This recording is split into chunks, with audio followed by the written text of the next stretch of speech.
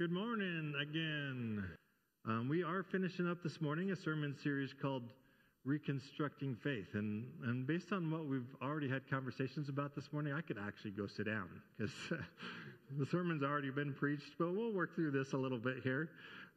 Really, during this series, we've been looking at the role of doubt and even disillusionment in the journey of faith. It's kind of been an interesting conversation, and even the fact that we can helpfully work through these kind of places in our life and find hope and peace and maybe even newfound strength as we find our way to the other end of that part of the journey, right? The truth is that we sometimes encounter things in life that can shake up our faith system, right? Whether it be maybe a big tragedy in your life that you're just trying to reconcile how a good God could allow that to happen, right? That happens. Maybe it's a preconceived idea, which we see in a lot of people in the Bible, that really they have these ideas, these preset ideas that keep them from being able to see and understand what God's doing, what's happening. Or it really could be even the church universal and our track record as a people. We've had some bad characters in the church, and that can be disheartening to us, right, as church peoples. So many things can come along and just pull the rug out from under us in such a way. How do we go about the work of reconstructing our faith, putting our faith back together after a difficult turn, a difficult process? The struggle is real, isn't it? And I think if we think that we are immune to these seasons, I think if you could say that, you'd probably be unique. You might be the only one in history, because we see in the Bible, just about every person you see in the Bible has a season of doubt. We've looked at so many characters who have struggled, and it seems like really all of them. Peter, obviously doubting Thomas, you got to throw in the list. The rest of the disciples, Elijah the prophet, John the Baptist, Moses, Abraham, Sarah, David, prophet Jeremiah. I mean, the list just goes on and on and on and on, who've had struggles understanding what God was doing. And yet we also see in these stories a God who is patient and gracious with us as we go through these tough times, right?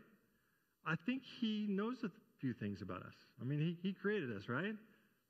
So he understands that finite, limited human beings will at times have struggles dealing with this God who is so much bigger than us, is so much wiser than us, right? It was God who said through the prophet Isaiah, we've read this the last few weeks, Isaiah 55, verse 8, "For my thoughts are not your thoughts, neither are your ways my ways, declares the Lord. As the heavens are higher than the earth, so are my ways higher than your ways, and my thoughts than your thoughts." And this really was the first tool that we talked about the first week, the tool bag for doubt. What we should have as our tool in that tool bag is go to the source. When we have a struggle or doubt, don't walk away from God. Go to him. We need more of him and not less, right? We've been talking about that. We need to spend more time in Scripture and not less. The truth is that in this pursuit of Jesus, that we can sometimes get tangled up in what I would call man-made religious systems. Things that really don't represent the gospel, that don't represent the hope of Christ. And so we have to continue to work at our faith and really look at what we are thinking about and have to continue this pursuit of Christ. And when we struggle with that, we've got to find a way to separate the truth of Jesus from these broken systems. And this is where our second tool of our tool bag for doubt came in, especially in our world of kind of choose your own faith, right? We talked about that week. What I called the Goldilocks age of Christianity, when we get to choose what's just right for me, right? Just the right music, just the right preaching, just the right time of day for the service, just the right people, but also just the right beliefs sometimes, right? Or just the right rules that we want to follow. I mean, we kind of can hop around and pick the church that's just right for me. And so the second tool that's so important for us is to make sure our faith is built on the bedrock, the cornerstone of Jesus, right? We have so many foundational truths that have been in the church for over 2,000 years. We can rely on them. We don't have to come up with newfangled ideas about God. We have them. And we've got all sorts of millions of people, actually, Christians, over the years, that have found God to be faithful. And we can understand that and believe that, right? And as we talked about last week, part of the foundational truth is that God is still active in our world today, right? He's at work through His grace. He's offering us gifts that are available to us, whether we're wandering or we're right where we're supposed to be. He still offers us His grace to help us reconstruct our faith and help us to grow into who He desires us to be. We can trust in God's work in us. This is what we talked about last week. He started the work before we even knew who He was, what He was doing. And He's faithful to bring His work to completion, as we looked at in Philippians, as we trust in Him. We are not alone in this. Isn't that good news? When we run across hard times, we are not alone. One way to think about the life of faith is by comparing it to the sport of rock climbing. I don't know a lot about rock climbing, but I did a little Googling, and really there's all sorts of different types of rock climbing, but most of them get lumped into two main categories. The first traditional rock climbing category is to use ropes and harnesses and what's called belays, which are really just things that you can attach yourself to, points that you can attach yourself to and make yourself secure so you don't fall off a cliff, right? So maybe a rock that you attach yourself to, or a pin, or a person, as in the picture we just saw, that was holding the tension at the bottom, really making sure that you're safe as you climb up the cliff. And there's another kind of rock climbing that's called free soloing. You've probably heard of that before, where really you take all the safeguards off and then you get to fall down the cliff, right? I mean, it sounds really smart. So which one of these categories of rock climbing would you put Christianity in? The one with all the safety gear and the belays where you have the guy holding you? Well, we sometimes think it's free soloing, right? That we're just out there on our own. Everything is up to me to navigate the cliffs of life. But that's just not true. For a believer, God's always there. God's always on belay, right? He's always the one holding on to the rope to make sure that we can make it up there safely, right? That's what He does. We can trust in Him. And that was the third bag in our tool bag for doubt and disillusionment. We got to get away from this idea that we are better off dealing with doubt or even with life on our own. God is not some bully to be avoided. God is a good God. And He's full of mercy and grace. He loves us, right? He has a plan for our lives that's better than any plan that we could come up with on our own. I think that's unbelievable, right? I look around and I see all these people who are broken, and they think they have to make up their own plan for their life. They think they have to figure it out. They have to make every choice along the way. And they are so stressed out about it. Have you met people like that? They're so stressed because they're trying to take on the world. And by the way, there's a creator who has a plan. That would be a lot easier to follow than you making up the way, right? I mean, they find themselves just feeling like they have no purpose, and they just don't know what they're missing. God loves us. He wants the best for us. And He's already at work. All we have to do is reach out to Him, knowing and trusting in God and His grace, His love for us, no matter what we've done, right? No matter what we've done. This has to be in our tool bag when we're dealing with doubt, when we're going through difficult times, that is the God that we follow, right? We got to have that in mind. And so now we head into our fourth tool for our tool bag, What else do we need in that tool bag in this journey through struggles? What are we missing? Well, for this one, I want you to turn to the book of James. Turn with me to James chapter 5. If you don't know anything about the book of James, it's a letter, super practical letter, filled with practical applications for our faith. James emphasizes throughout the letter that our faith has to be lived out, right? As he says in chapter 2, faith without works is dead. And lived out faith can truly impact the world. So James, super practical letter, and he gets to the end of this practical letter with some really, really, really good advice on what we're looking at. Read with me starting in James 5, verse 13. Verse 13 says, Is anyone among you in trouble?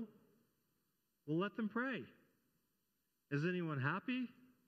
Let them sing songs of praise. Give praise to God if you're happy, right? Is anyone among you sick? Let them call on the elders of the church to pray over them and anoint them with oil in the name of the Lord. Come together, pray for healing, right? Verse 15, and the prayer offered in faith will make the sick person well. The Lord will raise them up. If they've sinned, they will be forgiven. Therefore, confess your sins to who? To each other. That's odd. And pray for each other so that you may be healed. The prayer of a righteous person is powerful and effective. You catch that? Why do we share together? Why do we share life together? It's so we can pray for each other, right? And encourage each other in our walk. Prayer matters. Consider what Elijah did. In verse 17, it says, Elijah was a human being, just like us, even as we are, it says. He prayed earnestly that it would not rain, and it did not rain in the land for 3.5 years. Again he prayed, and the heavens gave rain, and the earth produced its crop. And then catch this last part, verse 19. My brothers and sisters, if one of you should wander from the truth, and someone should bring that person back, remember this. Whoever turns a sinner from the error of their way will save them from death and cover over a multitude of sin. Someone wanders from the faith, from the body, show them what it's like to be welcomed back well, right? What is James describing in this passage? All of this passage together. Well, he's talking about a community of faith, right? All these activities would be in a loving faith community. A church family, a God-focused faith community is a crucial part of our reconstruction process, of our growing in the Lord and being able to work through hard times, right? In fact, David Platt, in his book, Exalting Jesus and James, talking about this practical book, he says the church is one of the God-ordained means God uses to keep us faithful. God is sovereign, and he does the preserving, I can't read this morning, preserving, but he does it through the church, looking out for, caring for, loving one another to keep one another from sin. This is yet another reason we ought to be involved in the lives of others in the church. How important is the church family? That's what we've been discussing this morning, isn't it? When we're facing times of difficulty, disillusionment, especially then, right? How important is it to know that you are not alone in the journey of faith? And what do we usually do when we find times of struggle? Honestly, I've met way more people walking away from the church when they have struggle than actually walking to the church. Have you noticed that? At the very moment when they should be leaning into each other, sometimes we go the opposite direction. Have you noticed that? Am I the only one that notices things like that? Now the truth is, in the broken world that we live in, some of the doubt and disillusionment that we've been caused actually came from the church, didn't it? And I understand that. We have had some bad characters in the church over the last 2,000 years. Many in our world might even view the whole idea of church with skepticism because of some of those people. And that honestly saddens me. And I know that it saddens God, right? That's not what he would hope for the church. And yet still, Scripture is very clear that the church, the body of Christ, is essential in the healthy life of the believer. Essential. So I just want to encourage you this morning, if you've been burned by the church, if you're skittish about church, may I suggest that maybe just start the journey back with a couple of the friends that you know is very sincere in their faith, right? Start with a couple that are super solid in their faith. Maybe a smaller group, right? Jesus said in Matthew 18:20, "For where 2 or 3 gather in my name, there am I with them." We honestly don't need a mega church to find our way back to God. Sometimes it's easier to just find a couple friends to start that journey back, right? But Jesus still alludes to more than one, right? So community is still really, really important. And this is one reason why we as a church, we emphasize small groups. And even beyond small groups, we actually emphasize smaller groups too. I don't know if you're aware of that, but we call them life transformation groups. And some of you are in them, and I've never heard the name of that. So they're usually groups of 3 or 4 or 5 or 6, as some of my groups are in. But it's important to know and trust the people that you are with on this journey of faith, isn't it? And then as you find yourself growing and gaining health, maybe you'd be better able to navigate the fact that the church is literally a hospital for sinners. Did you know that? Not only for sinners, but for saints too, right? We're all on this journey together. None of us have arrived. In fact, well, maybe we should take a survey on that. Have any of? No, I'm not going to ask that question. We all need fellowship with other believers. All of us. We also need the mercy and grace of God to coexist with each other. I didn't even get an amen for that one. That was a good one. So even with the risk of dealing with other broken people, we see example after example in Scripture of the importance of others in our faith. We could start the list and we'd be here till tomorrow. Ruth and Naomi, Elijah, Elisha, David and Nathan. I mean, you could just keep going on down the list. There are important people in our lives who are believers that we need to have a part of our lives, right? In Exodus 17, we see this interesting story when the Israelites were in a battle with the Amalekites. Verse 11, it says, "As long as Moses held up the staff of God in his hands, the Israelites were winning, but whenever he lowered his hands, the Amalekites were winning. And when Moses' hands grew tired, they took a stone, they put it under him, he sat on it. Aaron and Hur held his hands up, one on one side, one on the other, so that his hands remained steady till sunset." I mean, isn't that a great story of cooperation? He couldn't hold up his own arms to see the success that God was trying to give him. He needed help. Philippians chapter 2, Paul shares how he was encouraged by others in the faith. Starting with verse 19, it says, "I hope in the Lord Jesus to send Timothy to you soon, that I also may be cheered when I receive news about you.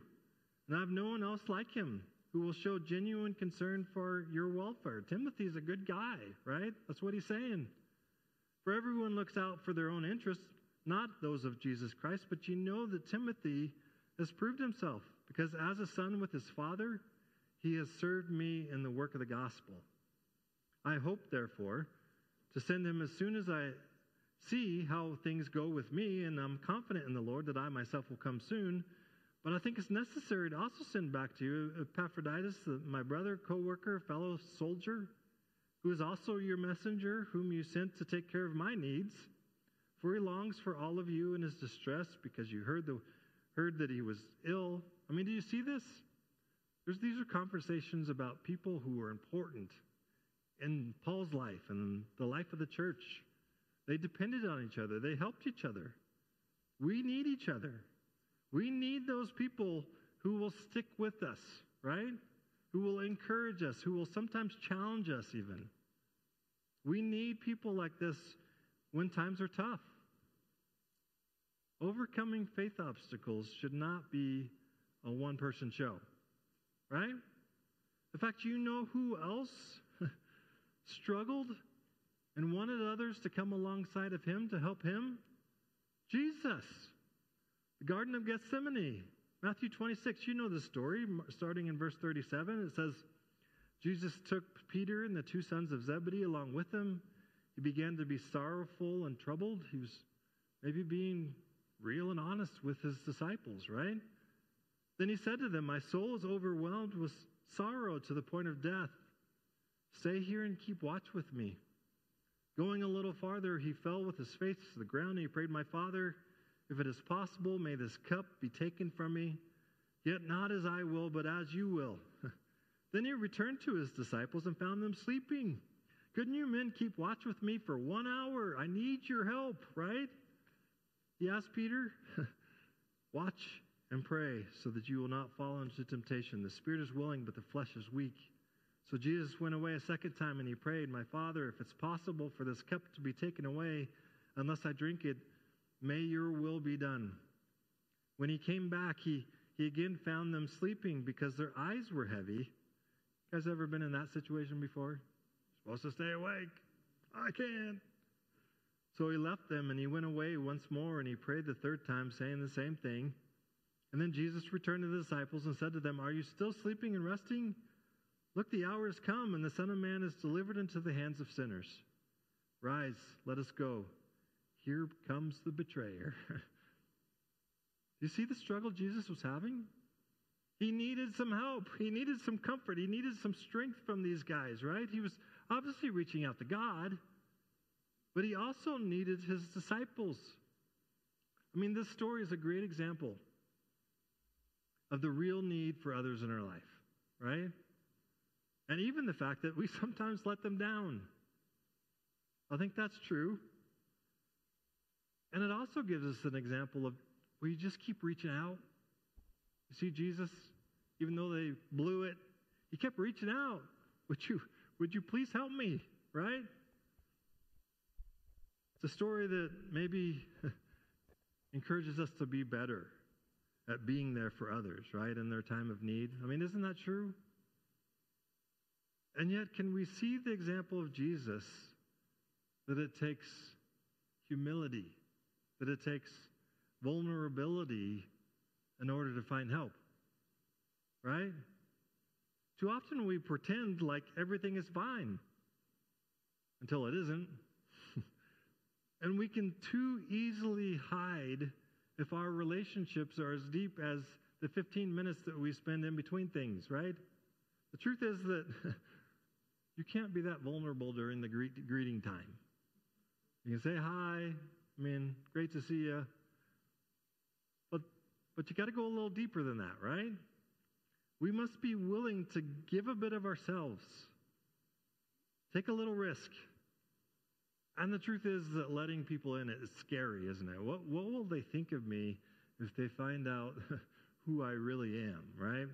Sometimes we think about that. Often when we're struggling, we feel invisible too. I mean, if they really knew me, wouldn't they reach out?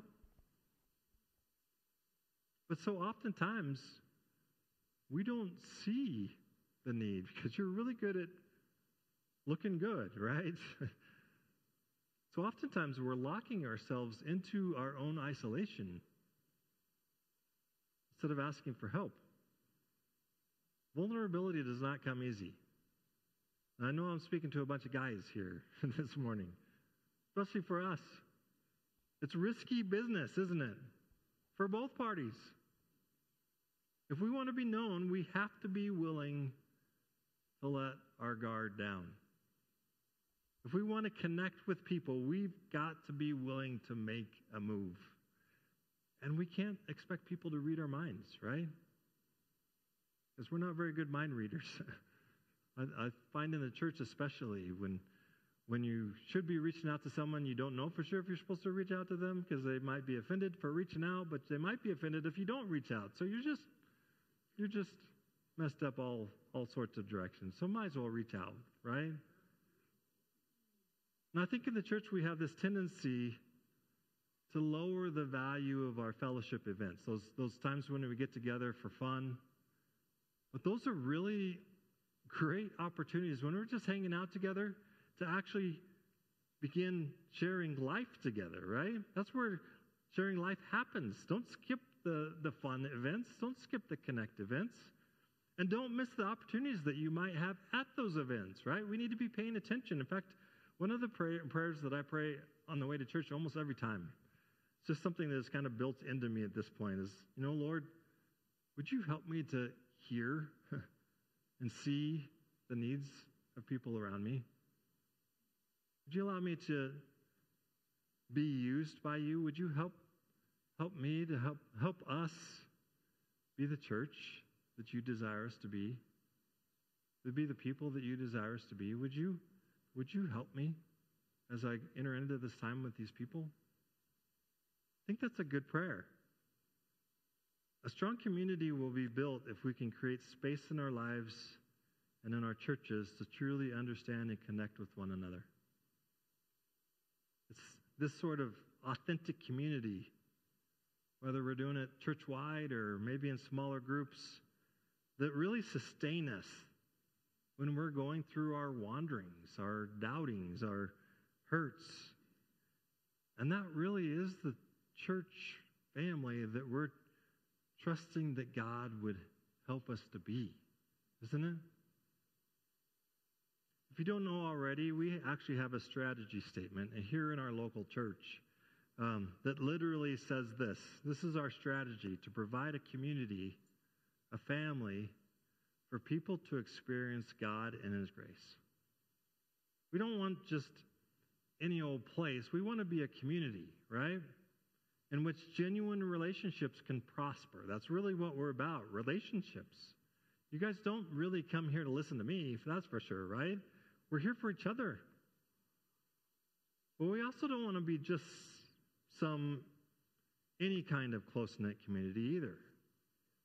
We want to be a community in which others can experience God, and specifically His grace, His love, right? That's what we're after. I mean, do you think we can live into this, God willing? I hope so. And as many of you probably already know, I love the Lord of the Rings, and I got to give a reference to the Lord of the Rings before I'm done with this, because you got Frodo and you got Sam, right? If you know the stories. Frodo is struggling, beyond struggling, to carry this burden. And Sam, his buddy, he reaches out to his friend. And he says, I can't carry this burden for you, but you know what? I can carry you. What a moment, right? If you've seen that movie, what a moment. And that's what we're talking about, isn't it? Now, this doesn't mean that we help each other in our own strength. We need God's help in this, right? If we're ever going to help someone, it's going to have to be with the help of the Holy Spirit. Aren't we thankful for that help? Often as friends, really, if you think about it, we just can't solve all their problems. We don't even have all the perfect answers to their questions. Really, all we can do is be there and love on them as they are, right?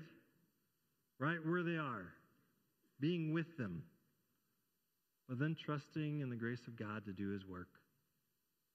Being willing to pray for them, being willing to be there through the difficult times. I mean, we're never going to draw anyone back to the faith in our own strength. Again, the Holy Spirit works in our lives in that. Our role is to be there to really just help people limp back to the Lord. Not force someone to the cross, but allow our hearts to be God-focused, as James lines out in his passage. We don't want to inflict more hurt, right? We just want to be there for them in this very fragile situation. And we can leave space for God to work. We love the hurting, not as a ministry opportunity, but because we love the person, right? We just love them. Amen? So as we close out this series on reconstructing our faith, we need the church. We need to be the church. If we're struggling today, hang in there. If you're struggling to find a helpful church family, again, why don't you start grabbing a couple people that you know that their faith is solid. Start there. Ask them to be a part of your journey, right? Be courageous enough to reach out. And for those of you who are the ones that are going to be asked, you got to be ready too, right? We need to be working and growing in our own faith if we want to be used by God. Allow me to close this message with a passage from 1 Corinthians 13, beginning with verse 12. Paul says, "For now we see only a reflection as in a mirror. Then we shall see face to face. Now I know in part, then I shall know fully, even as I am fully known. And now these three remain, faith, hope, and love.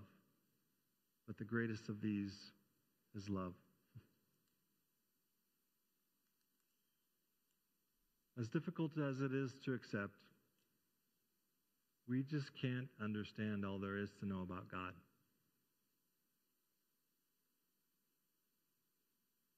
And life sometimes feels a little bit more like driving through the fog at night. You've been there before? There's moments of clarity. Sometimes we're just happy to get there. However we're going to get there, right?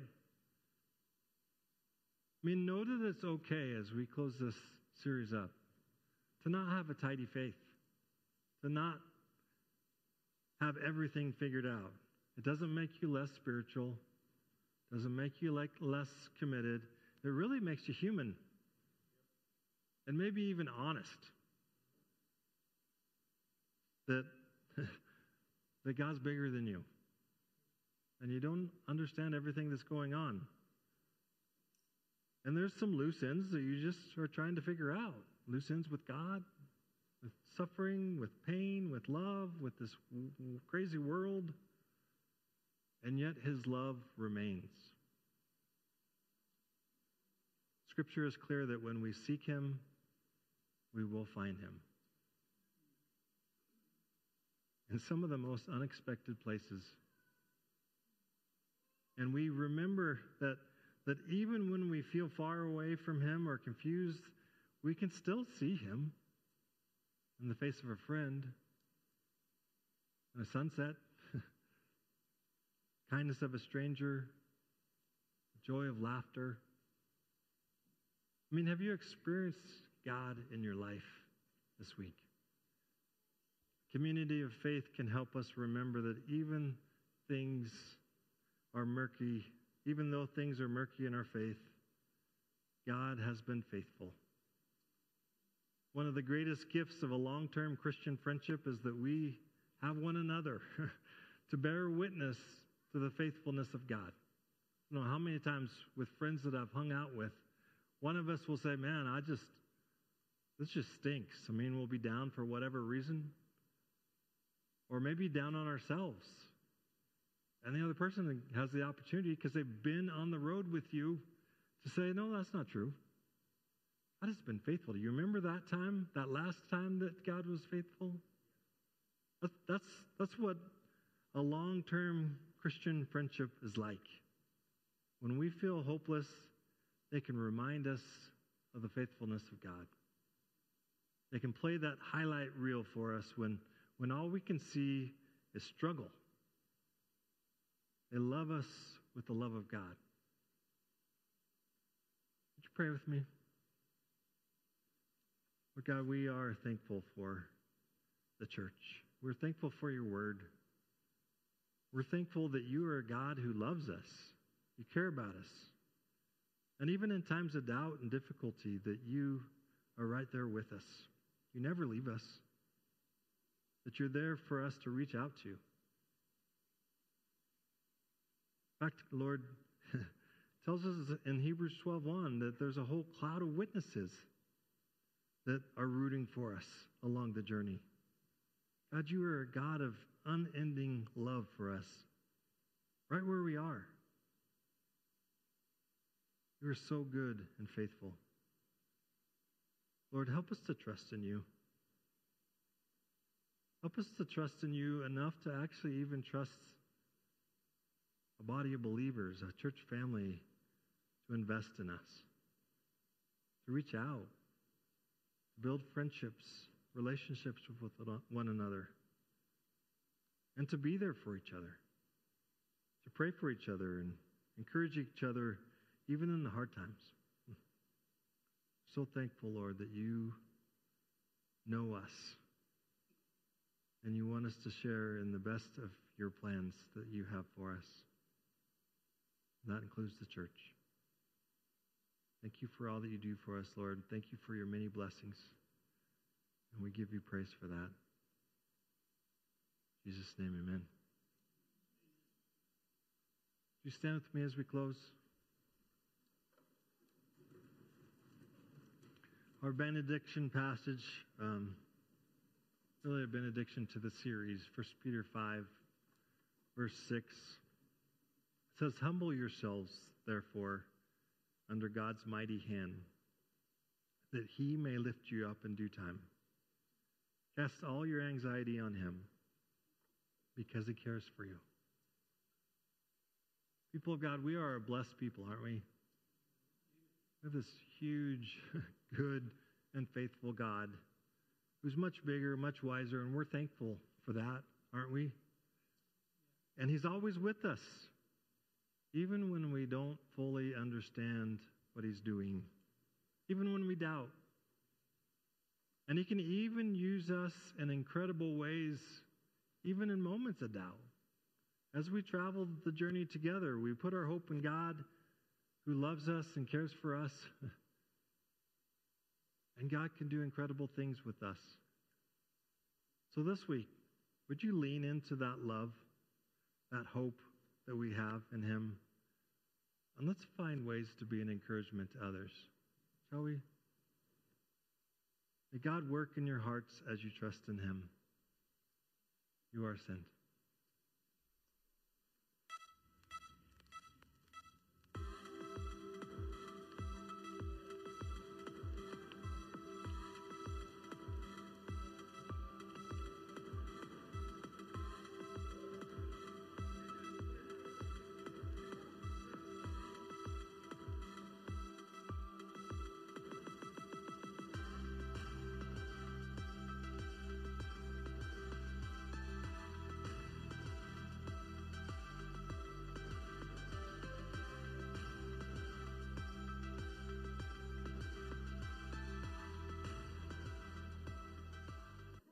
You don't have a ton of things in common with God.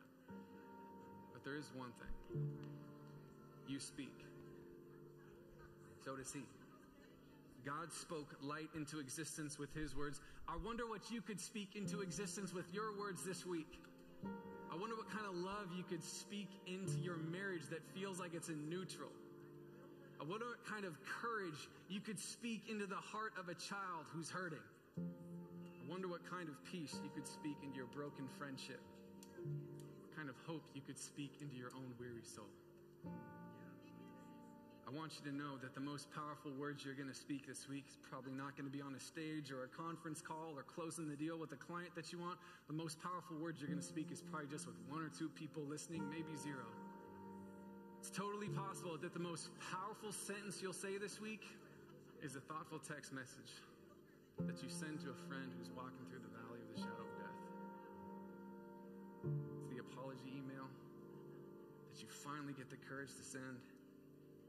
It's the whispered prayers through tears in the middle of a dark night. Powerful words aren't just for preachers who stand behind pulpits. They're for parents who stand next to bunk beds. Speak life. It's for the kids.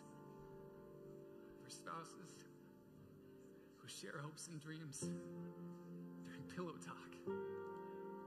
But not criticism. For teenagers who stand up to bullies. Stand up for the uncool kids. Your tongue is so small, but so powerful. Your tongue is telling a story.